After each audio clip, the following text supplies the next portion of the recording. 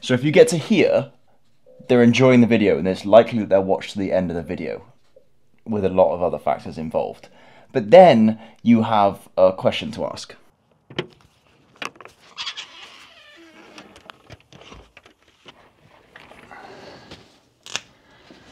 I hope you can read this. I don't think you can read that from here, can you? It says consistency. I'm not even in focus. Oh, stupid Oliver.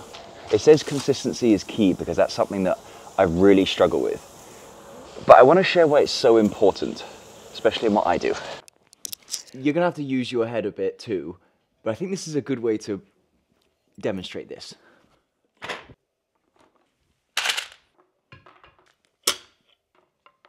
So I want you to imagine that you're a kid, as if you're scrolling on social media. You see one video, okay, cool, you're scrolling to the next video.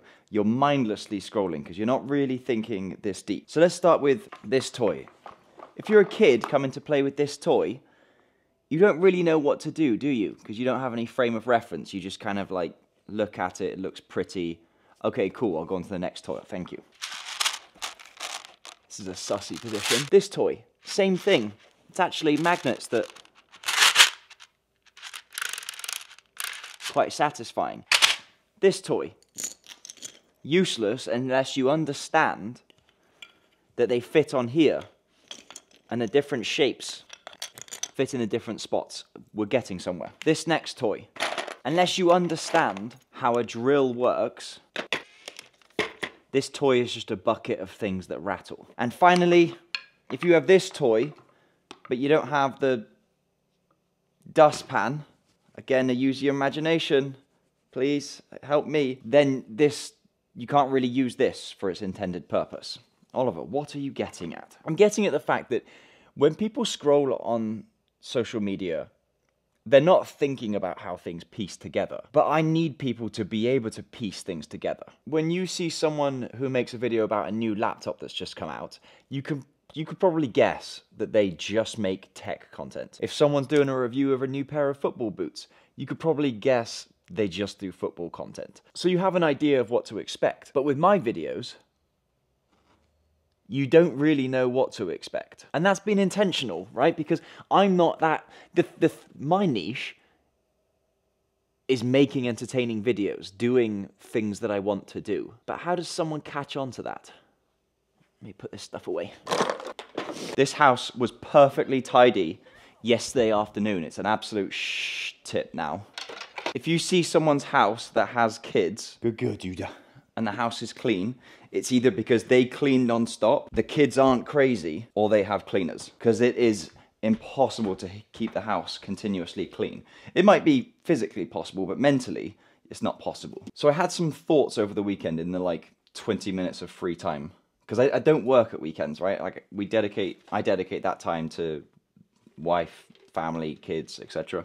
And I started to think, I need to have something at the beginning of my videos so people know what they're about to get into, so they can follow along on a journey, is my thinking. So what did I come up with? Right, I'm getting to where I'm going. So if we think about my videos and how they can fit into the typical niche categories. Get scrub.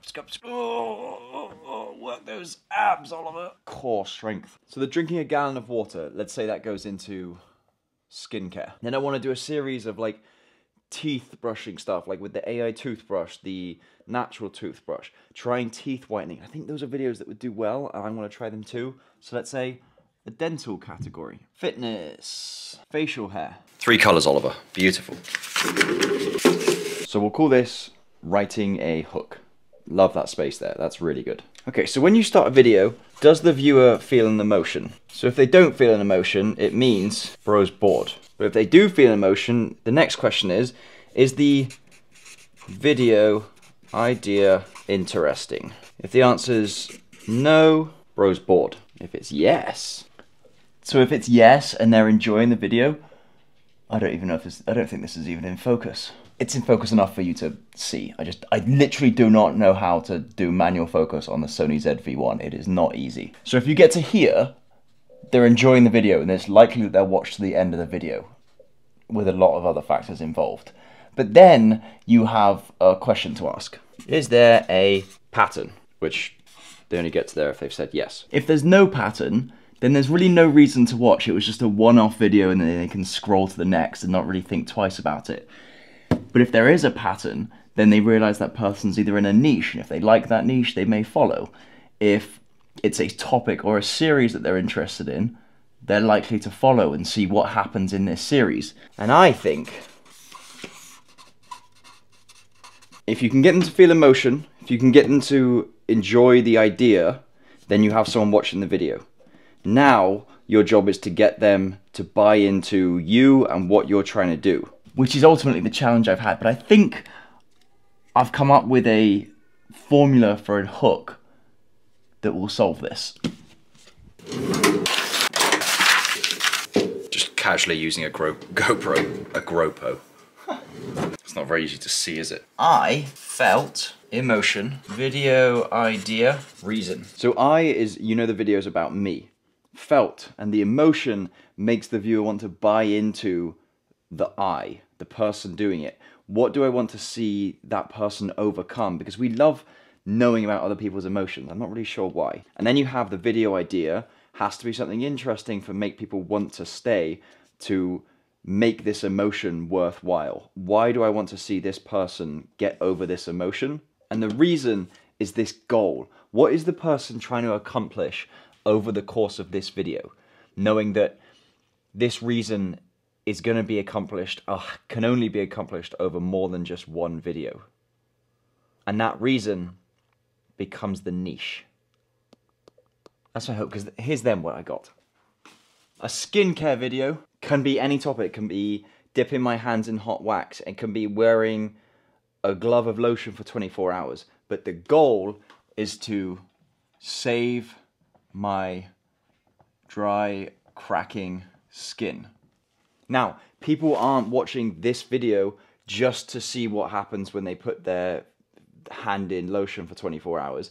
They want to see this goal become achieved.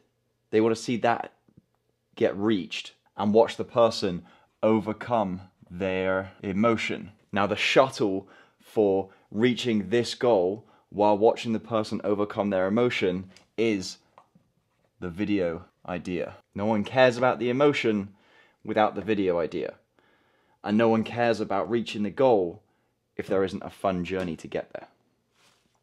Or an interesting journey, one of those. Now I'll give you examples of what I think is like a bad hook and what I think is an amazing hook using this. What happens if I drink a gallon of water for 5 days? I mean, yeah, it's kind of intriguing because the gallon of water a day for 5 days, it's kind of an intriguing concept because the video idea is intriguing. Now here's what I think is a really good hook. I felt horrific drinking 5 gallons of water to save my dry, cracking skin. Now the thing is, I think this is all, it's so subtle, but I think it's all subconscious. But you have the emotion that I'm feeling, you're like, oh, I've tried to drink a ton of water before and I know how horrific it feels, so I can't imagine drinking 5 gallons of water. And you're also like, 5 gallons of water, that's so much water, which you then quickly learn is over the course of 5 days. So this technically isn't a lie. It's just a shortened version. Because the video that you're about to watch is going to be about drinking those 5 gallons. Like it's going to be the review video, the recap. And then you finish it off with, to save my dry, cracking skin. It's winter. Everybody has dry, cracking skin. And also, this is the goal that this person wants to achieve. It's not whether or not they can drink 5 gallons of water. It's can they save their dry, cracking skin. So here's what I was getting at. This is the same hook I will use for every video to do with dry skin or skincare. And so let's say we're doing a video of dipping my hands in hot wax. You have a different emotion, you have a different video idea, but you have the same goal. And this is like my version, the way I'm thinking about it is like telling someone, I'm making skincare videos. I'm making tech review videos. Now you're probably like, well, what happens if you now want to do a soccer video? Good question. And this is where I'm at the beginning of this, but we can get there. I was so embarrassed learning the Mahrez walk so my kids don't think I sucked at soccer. Work in progress, okay?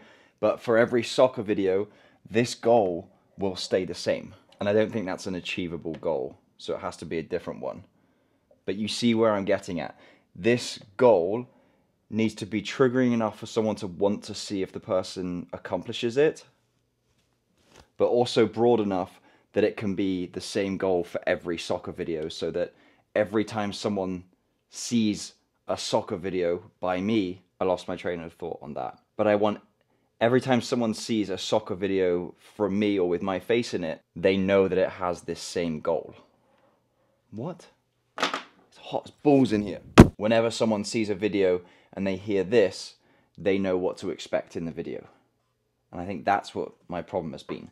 People don't know what to expect in one of my videos. Now, when I do get a series going that does well, the rest of the videos normally do well because I'll use the same hook for each of the videos. It'll just be, it's day 1, it's day 2, it's day 3.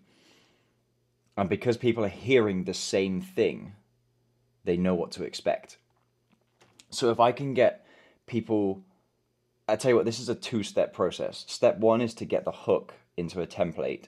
So every video starts with the same thing. And then every video has to start with the same visual. I'm just not sure what that is yet. And it's really tough because what works is either setting up triggering shots or using shots from the video as like a prelude as to what they should expect, which of course then every video is going to be different. So a bit of research to be done there.